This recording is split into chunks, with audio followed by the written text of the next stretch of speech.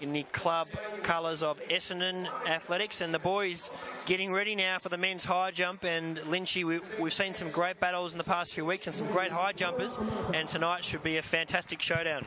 Yeah, I reckon a bit of a look at those tall timbers. You can see those fluoro singlets in the middle there, Brandon Stark and Liam Zamel-Payez. Zamel-Payez with a PB of 2:29, former Australian, now jumping for Ireland. Nick Boych in the purple on the end, 2:28, and Brandon Stark, 2:30 m. Oh, it's going to be an absolute blinder in the high jump. You see there, here it is, the starting lineup for your men's high jump, the final at the 93rd Australian Athletics Championship. The 2:30-man Brandon Stark from New South Wales, the big, lanky Commonwealth Games representative Nick Boych from Queensland, Taira Omata from Japan, our Queensland-Irish competitor Liam Zamel-Payez, who's been a national champion in the past, from Victoria, Chris Armett, Thomas Brennan from WA, Joel Mason from Tasmania, and the Papua New Guinean is Richard Peniel. Yes, very shortly, a man who no doubt wishes he was out there shortly in the 100 metres. It's Tom Gamble. We'll get him in shortly to give us some of his... I just wanted to ask Lynchy a very quick question. Lynchy, am I seeing the back of Nick Moroney down there?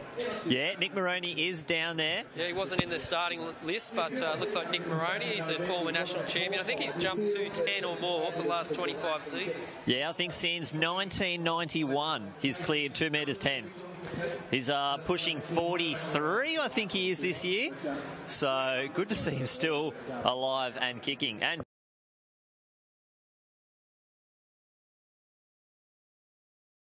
can push some quick times. They're all in good form.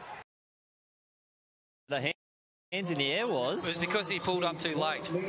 He's like, why did I run 60 metres? I meant to run 50 metres. Yep. And the next event on the track, got the second semi-final, which is going to be a cracker. We're going to see the Fijian on the track. Looking forward to seeing him, the flying Fijian. And we've got the Papua New Guinea on the runway in the men's high jump. Great to see the island nations here getting involved in the Australian Championships, and a few of them lining up in this. We've got a Fijian in the second semi-final, also a visitor from Japan.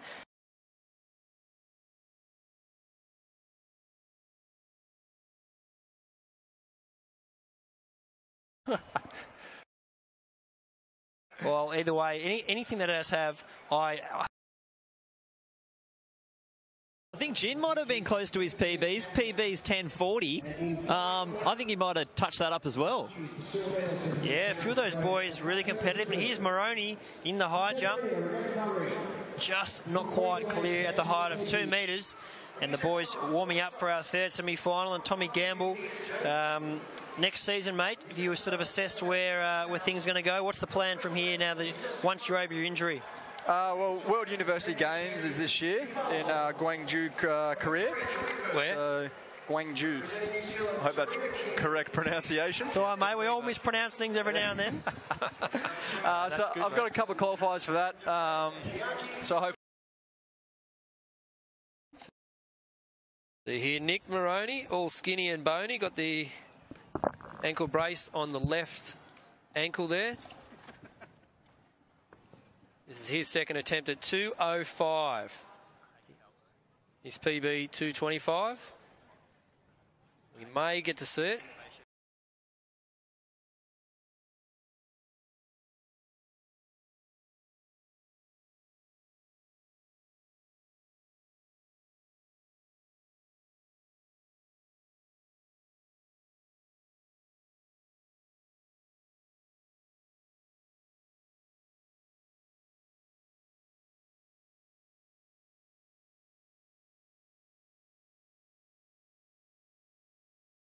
As you can see there, the girls in the shot put.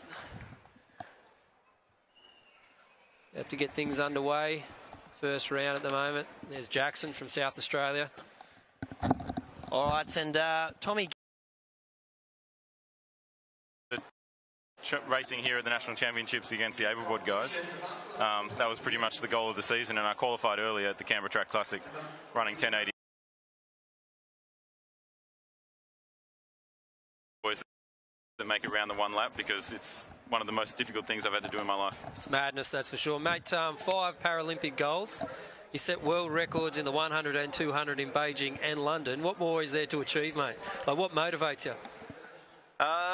That's an interesting question. I'm full of interesting questions, mate. I think basically just to repeat that. Hopefully they'll put my 200 in the program in Rio. It's just a little bit, they're not quite sure what's going to be in the program at the moment because they're trying to increase female participation in Paralympic sport, which is great, but just at the expense of one of my events. So depending on whether they have the 100 and the 200, I'll try and repeat with a world record in both again. So keep my 100% record intact. And you were striving to run here this season. You went under the 1080, was that right? Yeah.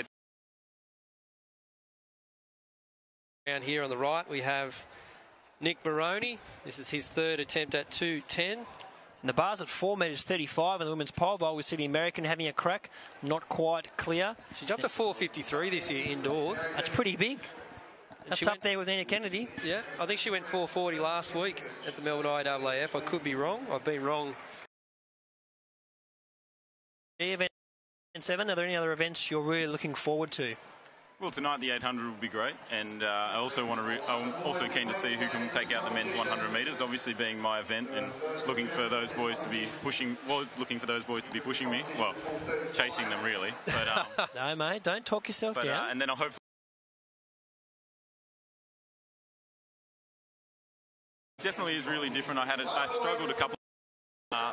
Every now and then I get a good race in, but I really struggled to get the feeling of being behind.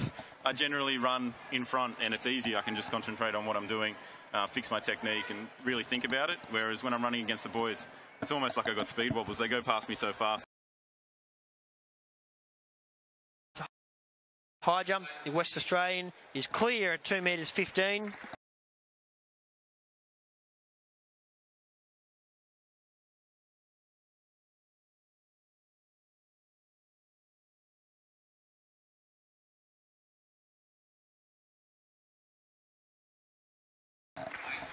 So going back to there, when we were talking, Evan, about not used to being in, like not being in front kind of thing.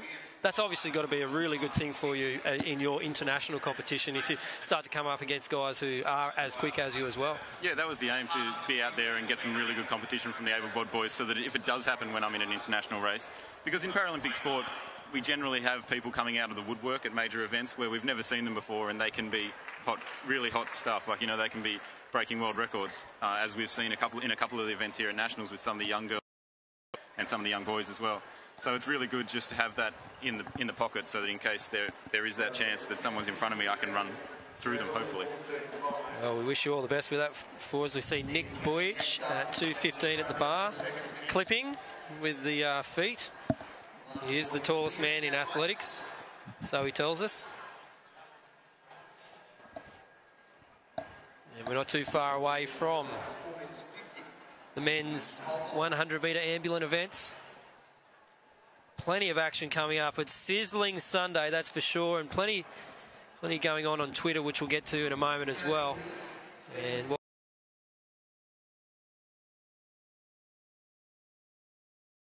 Old age of 25, and we opened Superfine Cafe.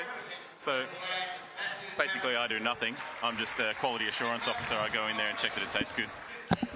Good stuff, Ev. And if you're ever in Canberra, have a look. And Brendan Stark having a crack at 2:15. Not quite clear. That's his second attempt. Have your coffee, Ev? It changes every day. I just get the spares, basically. Oh, really? Yeah, but if you're coming into my cafe, not that I have one, how would you? It would be short blacks all the way. As long as you were serving quality, mate. What about this, Matt Lynch, our co-commentator? That cost him at the end. Brandon Stark, third attempt, 2:15. Oh. Thank God he's clear. What a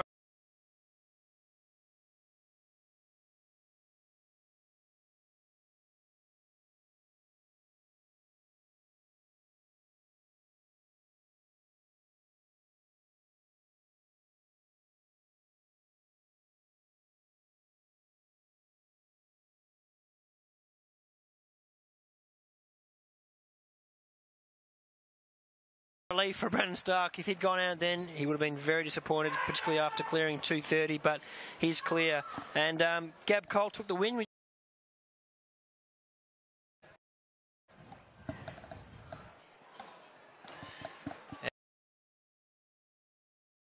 a top bloke, a good 800-metre runner in his day, and no doubt he'll want to see his brother have a top run in the 800 metres tonight. Arigato, Tom Rowe. Next event on the track, we have got the 100 metres ambulant women final. That's going to be an interesting battle, and Brennan Stark is clear at 2 metres 20, first attempt, had 3 cracks at 2:15, then goes clear first time at 2 metres 20. That's what we want to see, and for those watching, the bar is at 4 metres 50 in the women's pole vault, and the women's jav throws. Athletics Club here on the stream, would you say, Ollie? I think that's ridiculous call. So Evan's going, what's going on here? Ollie just... Evan's got a soft spot for Omac. He knows all about it, so we don't need... He's on board, but look, a lot of good clubs in Melbourne. I'd probably say the Melbourne club system. We're talking about it today over a coffee, boys. Okay, mate, okay. No, I'm just saying in general, the club system in Melbourne, there are a lot of passionate people with the clubs, whether it be the old boys clubs or clubs like Essendon. Being an ACT Glenn registered Huntley. athlete, I'm going to have to disagree with you. Oh, For a small state, we punch above our weight. The ACT, and how good was the Canberra Track Classic? It was good, and early qualifiers were at the Canberra Track Classic. It was a great event. It certainly was, and I'll be looking forward to going back there next year, because for me that was the highlight in terms of performances, and the local crowd really got behind it, and it was great to see so many Canberrans getting behind the locals. But yeah, it's great to see club athletics alive and well in Australia, and certainly it's going well in Victoria, and also the ACTs. Evan has informed us. For those at home, the bar.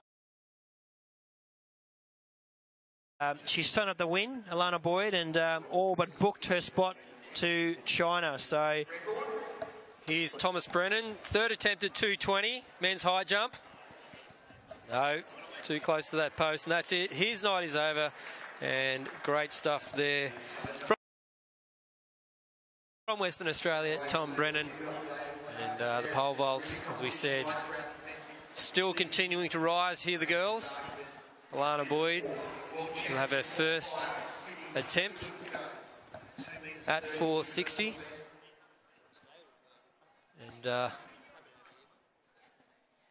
And Evan, mate, it has been sensational to have you here, buddy. Really appreciate your time, and all the best in the future, and we'll have you back on the stream at some stage for sure. Yeah, thanks for having me. Gives me something to do while I'm up here feeling sorry for myself not being able to race. So yeah, bit of a light in the dark there. So thanks for having me. No worries. Thanks, Ev. You're a legend. All the best. Evan O'Hanlon, 5-time Paralympic gold medalist. If I was to tell you every other thing he's won, we'd be here till 10 o'clock tonight. He's a gun. He's run bloody quick over the 100 and 200, and a solid 400 as well. And not to mention, he's a top bloke. So he's got the whole round package.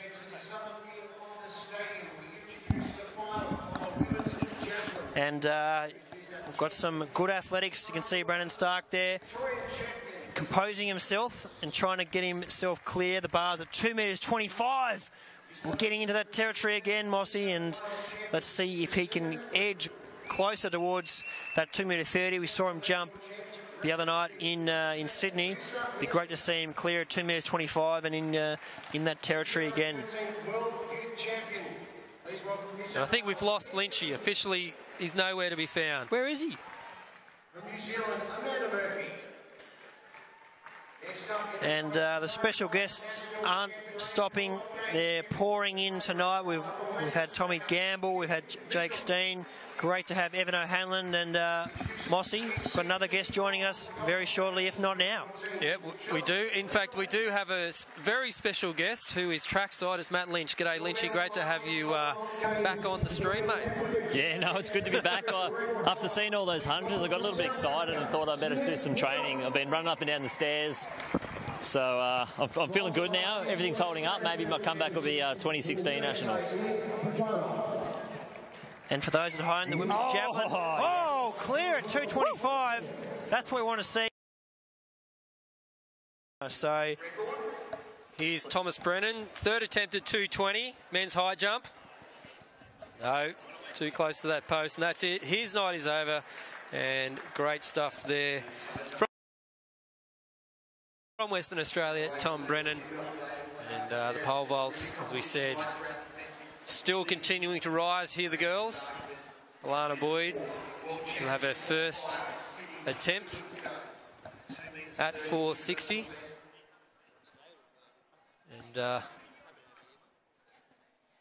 And Evan, mate. It has been sensational to have you here, buddy. Really appreciate your time, and all the best in the future, and we'll have you back on the stream at some stage for sure. Yeah, thanks for having me. Gives me something to do while I'm up here feeling sorry for myself, not being able to race. So, yeah, bit of a light in the dark there. So, thanks for having me. No worries. Thanks, Ev. You're a legend. All the best. Evan O'Hanlon, 5-time Paralympic gold medalist. If I was to tell you every other thing he's won, we'd be here till 10 o'clock tonight. He's a gun. He's run bloody quick over the 100 and 200 and a solid 400 as well. And not to mention he's a top bloke. So, he's got the whole round package.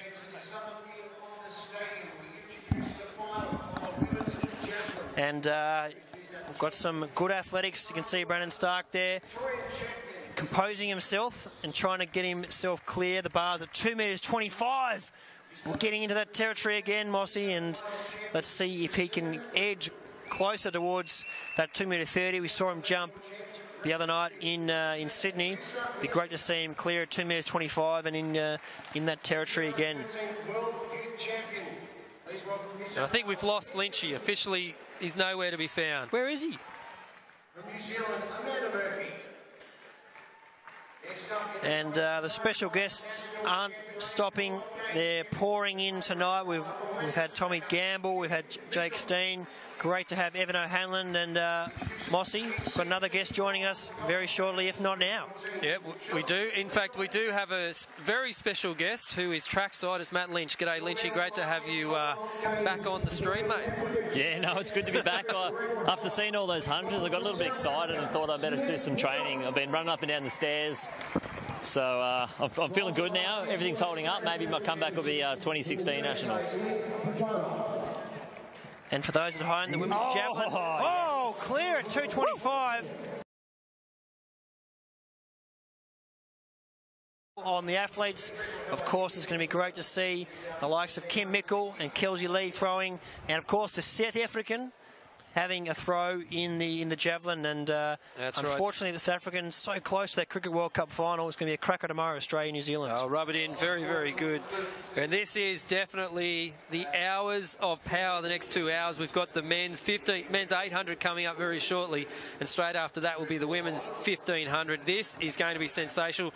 Liam Zamel-Payez at the bar and not getting over that one at 2.25. And here's this. Races. Absolutely, and I know you're good friends with Zoe Buckman in the 15. Would you say she's got to be the favourite, I guess? I'd say so, yeah. Of Saints Athletics Club. Brandon Stark about to have a crack in the men's high jump at 2.28. He's not clear in the men's. He's got an attempt here. Oh, he's clear! He's done it! Yes!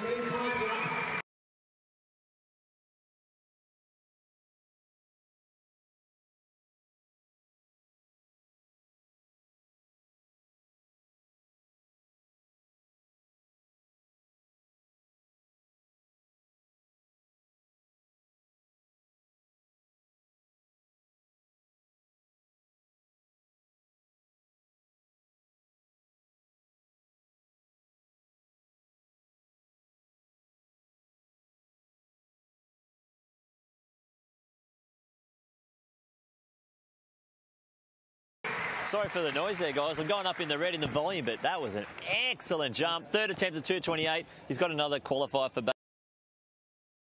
So it's just really good to be here and running nationals. But if they've got the capabilities, and they do, to get the time, they could get picked for world champs.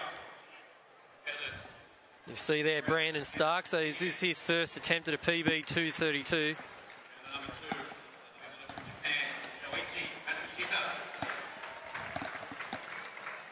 So Brandon Stark, he'll go and have a chat to, no, having a tap on the Adidas sign there. He knows that's good luck, Ollie. Yeah, great to see Stark have a crack at this 2.32 meters, and Kelsey Lee had her first throw in the women's jab, getting it out around 47.40 off the top of my head, so we'll let you know as that progresses. Kim Mickles in her tracksuit at the moment, and Brandon Stark having a crack at 2.32 meters. This would be absolutely massive. Here he goes. Oh, that's close. For a PB, looking good there. Whoa.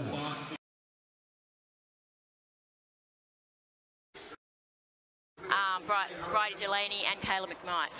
Stark, 2 metres 32, not quite clear, unfortunately.